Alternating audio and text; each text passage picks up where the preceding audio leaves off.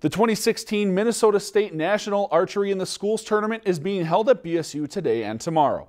This is the first time the tournament is being held outside of the Minneapolis area and in northern Minnesota.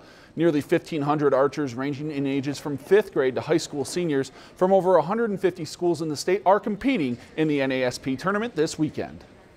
We'll be finding our top teams and our top individual shooters that will actually go on to our national competition, which is held the second week in May in Louisville, Kentucky.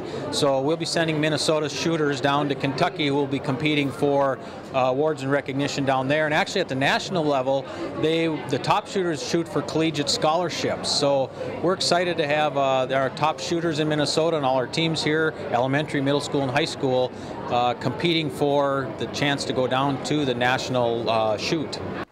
The tournament runs today and tomorrow at BSU's Rec Center, with the first flights beginning at 8 a.m. tomorrow.